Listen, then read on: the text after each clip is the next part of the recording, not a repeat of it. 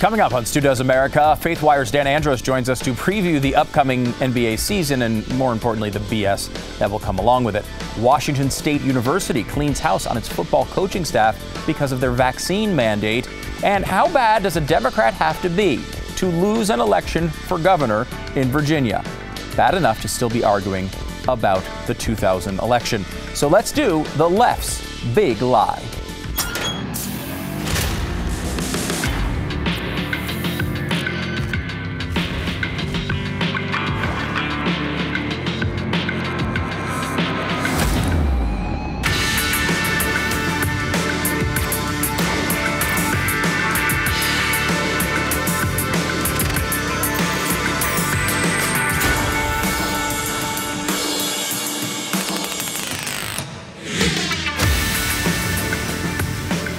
Today, we have the left's big lie, and with that, we've inserted a heaping spoonful of sarcasm.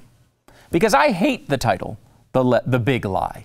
Why do I hate it? I hate it because I don't know if anyone remembers this, but this is the name that now Democrats want to call the election of 2020 and all of the aftermath. And they like this. They say it all the time. CNN, it's required by law for them to call every time they're talking about the election. They have to say Donald Trump's big lie. Well, the big lie was, I don't know if anyone remembers this, had a little bit of something to do with World War II. We've been talking about that as it's associated to the Holocaust for a really long time. And to compare something like January 6th and the aftermath of the election to that is incredibly offensive. But I want to make sure everyone realizes that this is not, talking about the election being stolen is not the purview solely of the right. This is not some new thing, and it ties in importantly to a race going on right now in Virginia. It's a big one, a race for governor in Virginia, and people are looking at this as a bellwether race. Why? Well, this is the biggest race of 2021, and to get a sense of what's going to happen in 2022, it's a way of taking a temperature of the state of the electorate right now. If this race goes well for Republicans, if Youngkin, Terry McAuliffe's opponent, is able to win somehow, or at least keep it very close, these are good. This is a really good sign for Republicans going into 22. Terrible sign for Democrats. If, as expected, Terry McAuliffe is able to win by 10 points, as he might normally do in a normal year in Virginia, well, that's going to tell a totally different story, and maybe Republicans have to rethink where they are right now. So it's a big deal. And Terry McAuliffe has been around in politics for a long time with high aspirations. Back in 2000, he was the guy, he was on TV all the time. As we got toward 2004, he was the Democratic chairman, and he was really kind of seen as a rising star in the party, and he'll see exactly where this is going. Mr. McAuliffe's star seems so bright that it has fueled speculation that when his term ends officially next March, he might run for office, possibly for governor of New York. Oh, New York, where he originally comes from. Or Virginia. Oh, no, Florida is the other option. New York or Florida, where his father-in-law, Richard Swan, is a major Democratic fundraiser. Clearly relishing such talk, Mr. McAuliffe concedes an interest in executive office, but says he's leaving open his options. And he really did, didn't he? He eventually did become governor of Virginia. And he has had an interesting path here in the state as he runs again to try to get the job back. Now, Governor Northam, who you may remember, and you might think, hey, why isn't he running again? Does he know of a bunch of new blackface photos that might come out? And no, that's not the reason. He's just limited. But it's interesting to see why Terry McAuliffe was such a star back in 2000 and 2004. Why was he such a rising star? Very close friends with the Clintons. He was very much in that camp. But an aide for John Kerry told the story better than I think anyone ever could. This is back from the New York Times in 2004. An advisor to Mr. Kerry said about Mr. McAuliffe's fundraising prowess and his willingness to be a lightning rod, Terry is a very valuable player. Terry will say anything. Yes, that is the defining characteristic of Terry McAuliffe. Terry will say anything. Whether it's true or not is not at all an important part of the story. Now, Terry has been talking about what you would call the left's big lie. I'm sure right now on CNN they're doing that. They're saying, well, we know Donald Trump, he's got the big lie. Well, the left also has a big lie. Here's Terry McAuliffe in the biggest race going on right now, and he's been telling this big lie for years and years and years and years. Let's go back to the year 2000. I know it seems like long, long ago. Did Terry McAuliffe just accept the election results like you're supposed to, like we're told everybody does, a transition of power that's peaceful? Isn't that what we're supposed to do? Here's Terry McAuliffe back in 2000. And you know this. If Katherine Harris, Jeb Bush, Jim Baker, and the Supreme Court hadn't tampered with the results, Al Gore would be president. George Bush would be back in Austin. We won that election because the country is with us, not with them. And Al Gore and Joe Lieberman got 547,000 more votes than George Bush did for President of the United States. Folks, you know it, I know it, they know it. We won that election. And let's never forget it. Terry is a very valuable player. Terry will say anything. And he always seems to do this. Now, of course, you remember the 2000 election. It was disputed, went up to the Supreme Court. It was a serious situation, and there was actual disagreement, though a lot of it was just partisan and anger about losing for the Democrats. You know, it was a close race. It was 536 votes or whatever it was. So it was tight. But 2004 was something totally different. 2004 was an election that George W. Bush won relatively handily. Now, it did come down to one state, but that state was not all that close.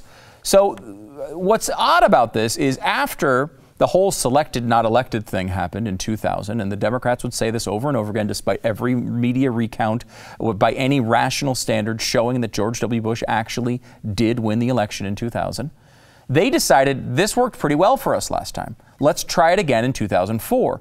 And there were all sorts of bizarre and wild conspiracy theories about how digital voting machines that were put in after the 2000 election were stealing votes. And all of this is going to sound really familiar to what the big lie is now with people like Rudy Giuliani and all of that stuff that happened in Georgia and these other states. So here is in 2004 now. This guy's supposed to be a credible figure. He's a rising star in the Democratic Party. Here is Terry McAuliffe talking about the election of 2004. Let's go back to Florida. We actually won the last presidential election, folks. They stole the last presidential election.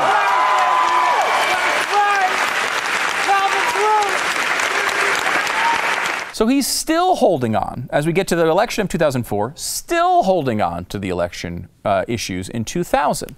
However, when we got to 2004 and George W. Bush wins, the close state was Ohio, he does not back down. In fact, he entertains every conspiracy theorist that is on his side of the argument because Terry will say anything. This is from an op-ed in National Review. Here's reviewing kind of what McAuliffe did after the 2004 election. In 2004, did he tell the crazies in his party to move on? No. He commissioned a comprehensive investigative study on election practices in Ohio to address the legitimate questions and concerns that have been raised in Ohio, including anomalies in the reported results as compared with exit polls, historical data, and reported anomalies within counties and precincts, and whether the touchscreen machines and tabulating systems function properly. Does any of this stuff sound familiar? This is all the stuff the media has been beating up on Trump supporters for the past 6 months to a year. He went on. We owe it to the voters, McAuliffe said in December of 2004, to understand what happened and conduct a thorough investigation into various election administration issues that arose in the state of Ohio in the 2004 election. To that end, he pledged to hire a political scientist expert in quantitative analysis, an expert or experts in the design of computer hardware and software systems, an expert in voting systems and machines, an investigator with forensic expertise, and a pollster to survey voters who cast provisional ballots and to conduct other original survey research as needed. All this to investigate a state George W. Bush carried by more than 118,000 votes. This is essentially what the left has been beating up Arizona for. They wanted to go through an extensive audit. And might I remind you, 118,000 votes is a lot of votes. Now, if you want to go back and look at these elections, in 2004, one state, Ohio, the margin there was 118,000 votes, and that would have flipped the election. But again, that was Terry McAuliffe. He was out there saying all sorts of things about what happened in that election and how we had to look into it and maybe there was fraud and we needed an analysis and all these things. But that election was much larger defeat for Democrats than the elections we're talking about more recently. In fact, you go back to the 2016 election, which Democrats also said was stolen from them because of Russia. That was only 78,000 votes. 40,000 less or fewer votes among three states, Wisconsin, Michigan, and Pennsylvania. And the election that CNN and everybody has been going crazy about here in 2020 was even closer than that. Only 43,000 votes, if flipped in Georgia, Wisconsin, and Arizona, would have turned the tides of that election. So we have an election that's not even close by historical standards. And yet, Terry McAuliffe, as the head of the DNC, goes through with this ridiculous charade of an investigation to try to appease the crazies in his own party. The report was called Democracy at Risk, the 2004 election in Ohio. And you tell me if any of this stuff sounds familiar from the news reporting from MSNBC, what they've been complaining about recently. The report found current touchscreen voting systems, in addition to being extremely expensive to procure and maintain, are vulnerable to fraud. While there is no reliable evidence of actual fraud in the use of these machines in Ohio in 2004, our expert advises that these touchscreen machines are not sufficiently safeguarded against fraud. The statistical study of precinct-level data does not suggest the occurrence of widespread fraud that systematically misallocated votes from Kerry to Bush. Now, what's interesting about this is very similar to what we got out of Arizona and the audit, which was they said, look, we're scared about all these problems, but we didn't actually find fraud when we looked into it that would reverse the election results. I don't remember anybody beating up on Terry McAuliffe for this, and no one seems to be bringing it up now. This guy has been an election truther for 20 years, and nobody's saying anything. It's entirely possible that a touchscreen voter could vote for one candidate, which would be displayed on the screen, while an entirely different candidate could be recorded internally as having received that vote. If such an error occurred, neither the voter nor any election official would be able to undo the damage after the fact. If such an error occurred systematically, it could swing the outcome of an election. And if the faulty software was deliberately placed in the machine, it could even be programmed to modify itself to eliminate any traces of its ever being present. If such fraud were occurring, it would not be visible to poll workers or election observers, end quote. This is the Terry McAuliffe Democratic Party who's producing this report. This isn't something recent. This isn't some crazy thing from one of Trump's wild-eyed attorneys. This is going back to 2000 and 2004 in particularly, where this was not even a question. This was just nonstop conspiracy stuff with a margin 3 times as large as what we saw in the 2020 election, in which every mainstream media figure seemed to call it the worst thing that's ever happened to American society. However, you'd think, okay, well, with the passage of time, perhaps Terry McAuliffe has understood that what he was doing was destabilizing democracy, and he has now come to his senses. Here he is, very recently, being asked about all the election fraud he's alleged before. Was President George Bush legitimately elected?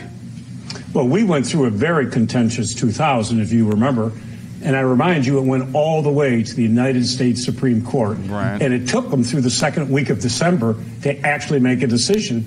And the Supreme Court, for the first time in the history of our country, stopped the counting of ballots in Florida and overturned the local Virginia or the Florida Supreme Court. So yes or no? So that was a different. Yep, he got sworn in. Once you're sworn in, we got to move on. But do not forget that was very important that the Supreme Court of Florida stopped the counting of ballots. Okay. That wasn't the case in 2020. Fascinating, really fascinating. Also, Terry McAuliffe was doing a lot of the same stuff throughout these elections, and is still, some of these quotes are very recent from 2019. Listen to Terry McAuliffe on voter fraud. Glenn Youngkin has run the entire campaign on election integrity. He says it is the single most important issue facing Virginia. No. Do you think this next election is going to be on the up and up? Oh, I'm very concerned. Russia is going to be as active as they've ever been. I remember I kept voting in the Senate race, kept voting for the Democrat, Republican name kept coming up. 3 times that happened. So I took the machines and I hired hackers, professional hackers, to come into Virginia. And listen to this. It took them 6 minutes to hack into our OptiScan machines. And within 4 minutes, they were able to change a vote. Glenn Youngkin has run the entire campaign on election integrity. He says it is the single most important issue facing Virginia. No. This is leading up to the 2020 election where he's saying, look, we think it's going to be hacked and we're worried about Russia and all of the things. He's using the same bag of tricks. Is there any doubt in your mind that if they had lost this election by 43,000 votes, they would be doing the exact same thing they're accusing Trump of doing now? Is there any doubt in your mind whatsoever? One of the most revealing parts of all of these clips we went through was a part of one interview where he was asked about his role in the 2000 election denial. And he said, well, look, I was the head of the Democratic Party. In other words, it was his job, and he had to do what he had to do. But that's what's revealing about this guy. Terry is a very valuable asset. Terry will say anything, and that's how he's been utilized this entire time. You can't believe a word the man says. Terry will say anything and has said anything for 20 years in public view.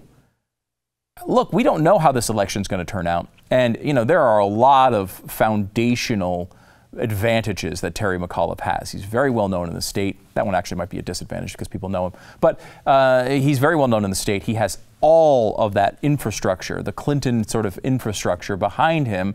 And, look, it's a blue state. This is not a purple state anymore. Virginia largely is, a blue state. It's not one that is all that close, though there have been some close elections for governor. But this is an important race, and if the Republicans can keep this close or maybe pull it off, it is a massive sign. This is something that might be able to stop some of these huge bills that are going through Congress, because some of these purple state people who are running for re-election are going to start freaking out if Terry McAuliffe loses this race. It's a huge one, and Terry McAuliffe has no credibility. And you know what else? Terry will say anything.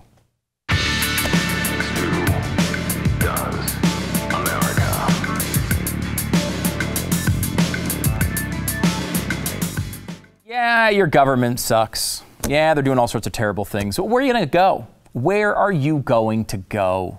That's what our leaders are saying when they raise your taxes and destroy the value of your money with inflation. Where are you going to go? You can't go anywhere. Well, one thing you might want to check out is going to Panama.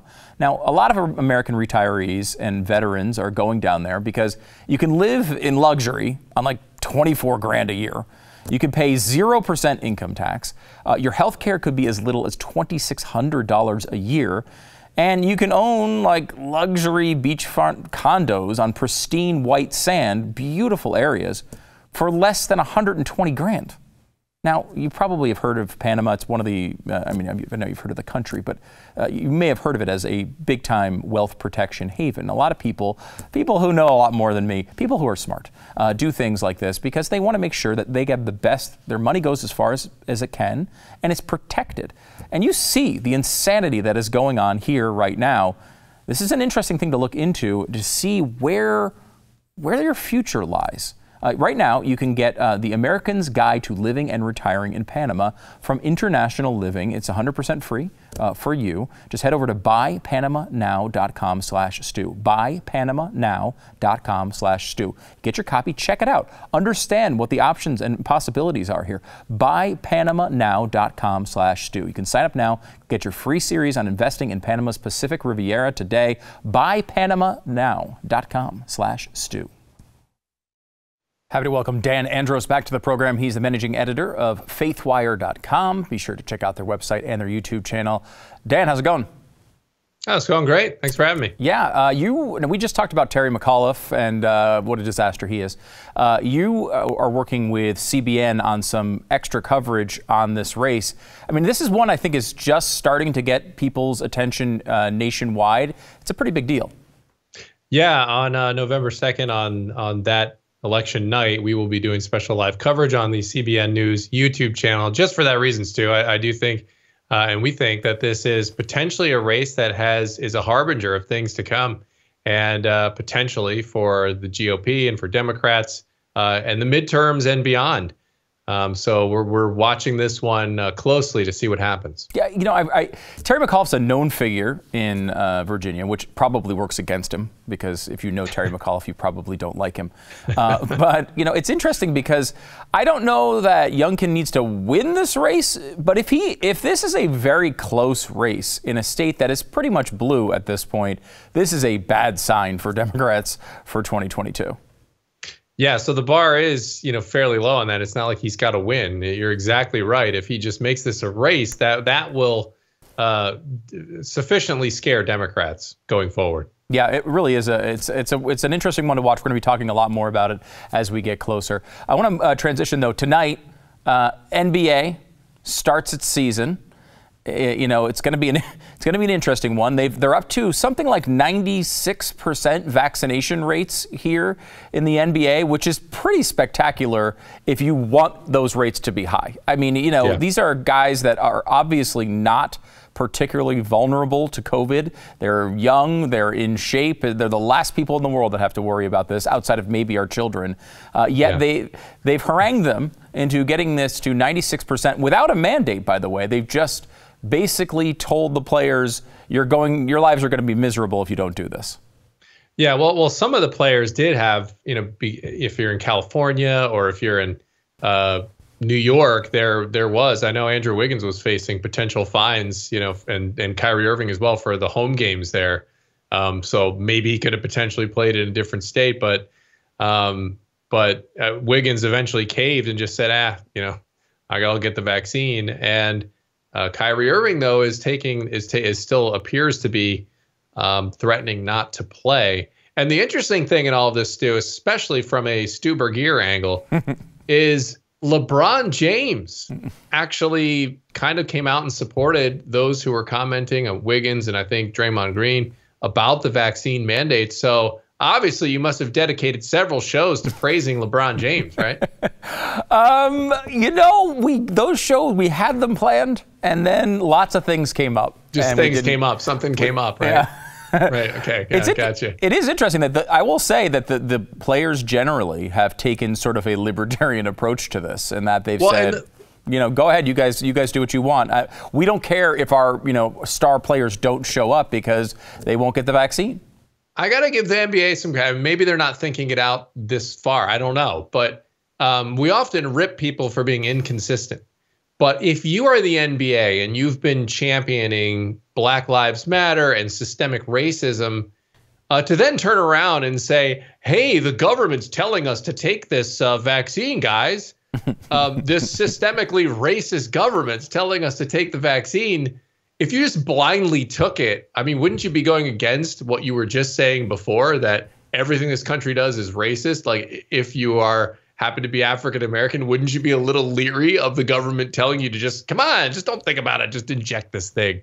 Now, I don't think that. I'm just saying, if you had that view of America, wouldn't you be? Maybe they're just being consistent here, I guess is all I'm saying. This is an incredible segue to a clip that I pulled today. This is from the Washington Post doing a coverage on the Kyrie Irving situation. And it reminded me of going back to last year and the transition that has happened politically with people and Kyrie Irving. Listen to this. This situation has made for some really strange bedfellows. If you rewind to sort of the big Black Lives Matter push of the summer of 2020, Kyrie Irving was sort of out front of that, advocating for the players to not even participate in the NBA bubble because he wanted to be in the streets really to protest and, to lead that way and to send a message almost to corporate America that, black players couldn't be sent to Florida to go forward with this plan. And yet, now he's in a situation where two of his biggest public advocates for his decision not to get the vaccine are Senator Ted Cruz and Donald Trump Jr. I mean, that's a situation that I can't imagine very many NBA followers or political followers would have ever anticipated. The news is so crazy. We forget, we don't even notice when these things happen. This is the guy who's the biggest BLM guy in the world. And now all of a sudden it's Ted Cruz and Donald Trump and Kyrie Irving. They're a team. Yeah, completely wild. But I really expect nothing to. I mean, look, the news cycles move so fast. I mean, we've already moved on from Afghanistan. Yeah. Right. Like, did that even happen? Did we even lose Afghanistan back to the Taliban? Is that even a thing anymore? I mean, everyone's just kind of like, all right, let's talk about $1 trillion coin. What else have we got coming up next? It feels like it was 100 years ago. So let me focus on this Kyrie thing here for a second, though. Yeah. Do you take this as a positive or a negative? The positive view being, look, people like Ted Cruz and Donald Trump Jr., who were very critical of BLM back when that was going on, are willing to align with him when their views come together. It's two people from the other side of the aisle coming together. Or is this just one of these things? I find it difficult to not just see it as incredibly cynical and meaningless, these battles that we have all the time. I mean, we switch back and forth on these guys. Like Kanye West is the dumbest guy in the world, and then he wears a red hat and he's the smartest guy in the world. Like these things just change like crazy. Nicki Minaj, she's a buffoon, and now she said something about the vaccine and we're supposed to love her. Like, I can't even keep track of this stuff anymore. Yeah, I think you got to take it on a case-by-case basis, and who is maybe you're just going to have to use your best shame, detector. Who's the most shameless and is just willing to just say whatever, and then judge it by that. Because I personally know, I actually like to see, I'd rather see somebody at least kind of try to stay and be able to agree with someone who they normally disagree with. Normally I don't mind that. I think that's actually a good thing, but I think most of the time it happens now just out of convenience, and they just don't really care. And it's just all a game and pawns and everything else. They'll be out ripping them the next minute for how ridiculous they are, So yeah, that's probably where it gets too far, is when you should always be rating the thing they're saying, right? Not the person. And what happens is we're like, oh, I love Kanye. He's talking about Jesus now. He's great. And then he comes out and does something crazy. And you're like, this guy's an idiot. Well, just agree with the thing he's saying or disagree with the thing he's saying. Can we just do that? Well, let's just ditch the ad hominems or the excessive praise of somebody. Let's just judge the things they're saying. Are you advocating for judging people on the content of their character and maybe the merit of their actions? Well, is that racist now or not? It is. I don't know. It is entirely racist. No, not doing that. Mark, I want to get to one more thing here listening. before we leave. In this one, we crossed the border into Canada, which I think we're now allowed to do again, which is interesting. In Canada, there is a case going on. Rebel News is covering it with a guy named Pastor Artur, and he has had all sorts of problems with the government. He wants to speak his mind about, he doesn't like the vaccines, he doesn't like some of the mask restrictions that are going on up there. And the court has come to him and not only fined him and put him in prison, but now has told him that whenever he speaks out about the COVID situation, he needs to read a script written for him by the judge. Let me give you this real quick. It's incredible this is going on. Quote, I am also aware that this is what he has to say. I am also aware that the views I am expressing to you on this occasion may not be views held by the majority of medical experts in Alberta. While I may disagree with them, I am obliged to inform you that the majority of medical experts favor social distancing, mask wearing, and avoiding large crowds to reduce the spread of COVID-19. Most medical experts also support participation in a vaccination program unless a valid religious or medical reason you cannot be vaccinated. Vaccinations have been shown to statistically save lives and to reduce the severity of COVID-19 symptoms. Now, look, you can agree or disagree with that spiel or whatever his spiel is, but I mean, this is just forced speech on a religious figure. I mean, this is insanity, and I'm worried that that sort of stuff is going to cross the border very soon. Yeah, well, I mean, as we know, Stu, North Korea is obviously a tough spot. I mean, or wait, that's Canada. That's actually Canada that's happening in. I mean, imagine having to say, I mean, you can't make this stuff up. I mean, that's so ridiculous. You know what it reminds me of, except for the one in the bit is more justified, but the Mr. Show bit, a rapist coming through with the convicted rapist who's out in public now, and he's got to shout that he's got somebody next to him. He's shouting that he's a rapist. And like, at least, I mean, that's a crime that you'd at least justify. Now it's just like, we need to have somebody shouting these opposing views whenever you say something. Imagine saying that every time you said something about vaccines. You're just like, hang on a second, guys. Yeah. Do you get it out? I mean, it's absurd. Yeah. I don't understand what people are thinking. It's so central to the American experience that compelled speech is not something that is allowed. I mean, we saw this in a recent case I think it was California, where they wanted to force anti-abortion clinics to put up a poster basically saying, hey, by the way, don't let these people talk you out of it. You can go get an abortion if you want. And that was overruled correctly by the Supreme Court. Sometimes I forget that we are pretty much the only ones around who have a First Amendment that protects religious liberty. And man, we better protect it, because there's nowhere else to go. No. And that pastor, by the way, he's the same one that was shouting at the health inspectors, get out, you Nazis, because he's from Poland. And they're making him look more and more accurate by the minute. Yeah, you can go back in history and watch what they forced people to do, particularly people of faith back in those times. It's scary. And look, Canada's not there yet, but wow, this is really stunning stuff. You can read the entire document. I think it's called firethejudge.com is where you can go. But you can actually see the text of the document and the punishment that they're handing down to people of faith. It's just a bizarre situation. Dan Andros, managing editor of Faithwire, also working with CBN on live coverage of the Virginia elections coming up on November 2nd. Dan, thanks so much for coming on. All right, thanks for having me.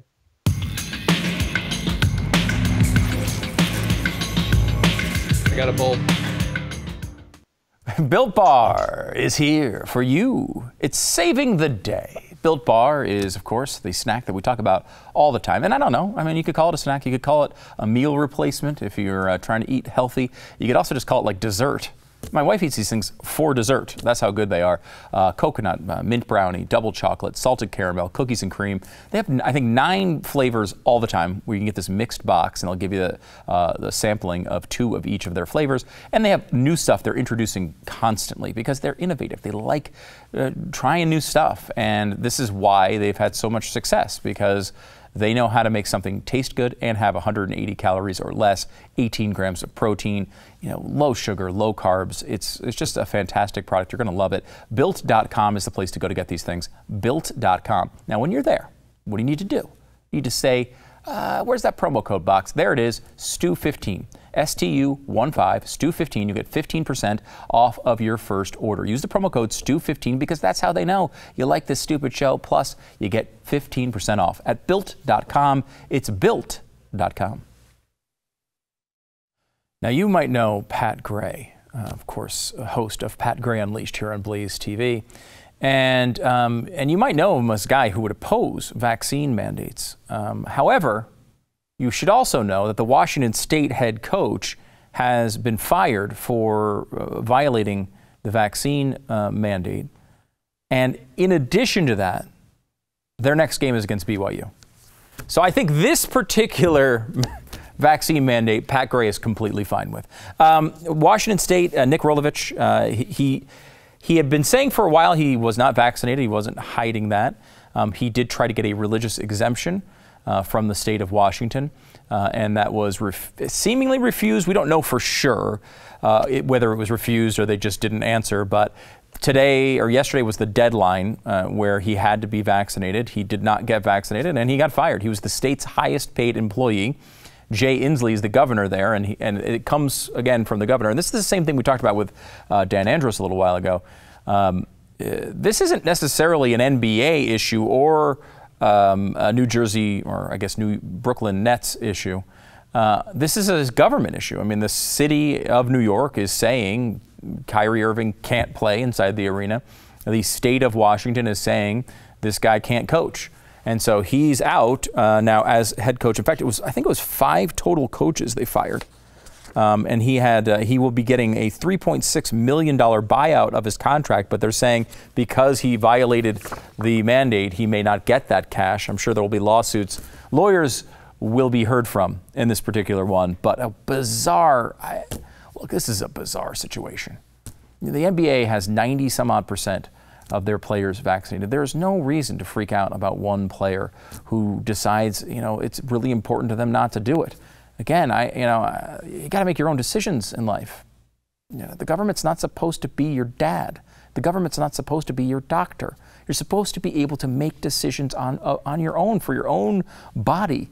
And it's like, it really is amazing that we are told that the government is eternally and structurally racist, and yet all these NBA players, just listen to the government, take your vaccine. I mean, look, I've got no problem with the vaccines, but I do think it's a very strange way to do. You're kind of doing life wrong if you're firing a coach about that, or if you're throwing an NBA player off a team for that. Novak Djokovic is also one of the best tennis players of all time. Probably will end his career with the most Grand Slam tournaments of any male tennis player in history. However, he's not going to get one, it looks like, at the Australian Open this year, because he is saying he is going to he's saying it's a private decision whether he's going to get vaccinated or not, or whether he has been vaccinated. Now, we can translate this. This has been the case every single time someone has said it's a private decision. People who are vaccinated want to tell you about it all the time. That's why we did the Vaccinate, the parody T-shirt of all these left people who were showing off their ugly arms for their vaccine selfies. You can see that, by the way, at YouTube. It's funny. I think you'll like it. But when you come out and you say, look, I don't know. I mean, it's a private decision. Don't ask me any more about it. That usually means you're not vaccinated. You don't want to deal with all the hassles from the media, and there's no real way to get around it. Look, there was one player in the NHL who just turned in a fake vaccine card and got caught. This is just, why are we pushing people into these areas? Let people make decisions for themselves. And if there's any sport in which there's absolutely no reason to have a vaccine mandate, it's tennis. You're standing outdoors in most cases, all the way across a tennis court from everyone. How are you going to pass COVID to somebody? You could be in the middle of Donald Trump as his worst, stumble out from Walter Reed right onto the tennis court and still not give anybody COVID. It's just insanity. But this is where we are in this country, and it's probably going to get worse before it gets better. Prepare yourself.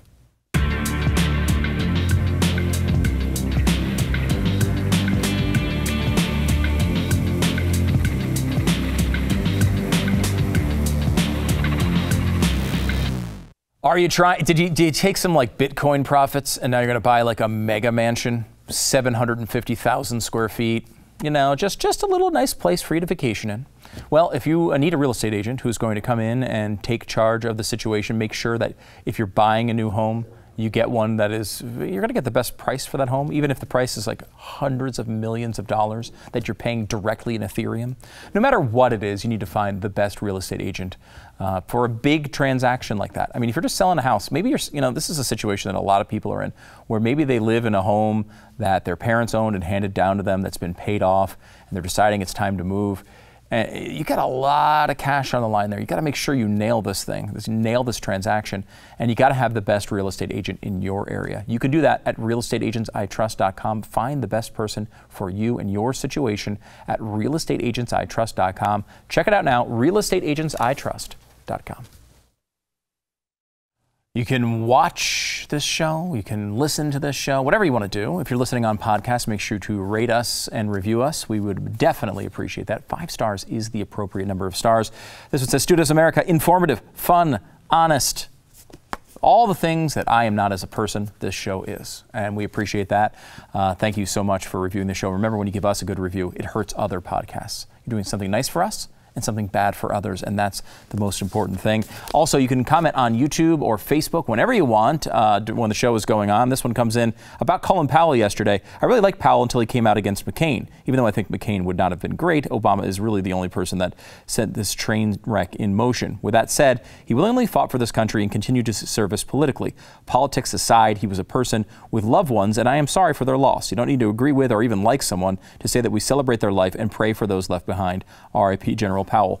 You know, see, there's actually good people out there. I forget them because, you know, I mean, everyone I deal with around here, they're all just terrible. I mean, all the people like, in the control room, behind the cameras, I mean, these are just the worst among us. And that's who I see every day. I forget that there are good people out there, and it's nice. It's nice to see. Thank you so much for that. And, you know, it's true. I mean, like, look, as we said yesterday, look, there's a lot I had big problems with Colin Powell's politics. I mean, I disagree with him on a lot of different things. However, like, you know, for everyone trying to use this for their COVID point of the day or trying to trash him because he did something you didn't like with Iraq back in 2003, whatever the situation is, you mourn a guy when he passes away, and you know, certainly feel bad for the family. If you're out there bashing a guy on the day he died, you know, look, you're doing life wrong. And we talked about this yesterday. We need a T-shirt that looks like this, and they are so fast. The people in the merch department are good people, not like the people behind the camera in the control room. But I'm saying, like, the merch people are good people. They came up with this, and look at it. Here it is. You're doing life wrong. T-shirt line now available at StuDoesMerch.com. StuDoesMerch.com. There's stickers and there's Christmas cards. I think the best thing to do is send a Christmas card to someone who just says you're doing life wrong. I don't know how I would feel about receiving that, but it would be a lot of fun to send. That I do know. Okay, the most important story of the day. We have to get to this before we take a break. Tomorrow is the day. Think about this. Today, crappy day. Tomorrow, great day. Why? Tomorrow, when you get up, get in your car. Don't drive to work. Don't drive your kids to school. Drive to Taco Bell, because tomorrow Taco Bell is giving away free breakfast burritos. Yes, it's happening tomorrow. Free breakfast burritos at every U.S. restaurant. It runs from 7 to 11 a.m. Make sure you go get one of these things, jam it down your gullet. You're going to feel great about yourself for at least 30 to 40 seconds, and then it's all going to turn terrible. But that 30 to 40 seconds is going to be glorious, and you're going to thank me for it. And then you're going to curse my name. Back in a second.